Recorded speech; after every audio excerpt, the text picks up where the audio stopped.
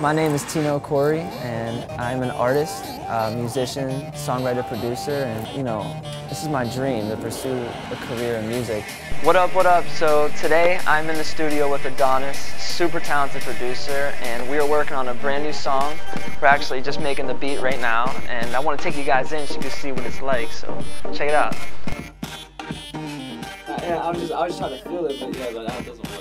The process of writing a song, I think, is really different every time. Sometimes I'll hear a track, and if I love the track, I'll start, humming melodies over it, writing lyrics, thinking of different concepts. Sometimes I'll have the concept and lyrics kind of already in my head, and I'll kind of construct the music around that. So I think I approach each song differently. The vibe in the studio is super important. I think music's really all feeling.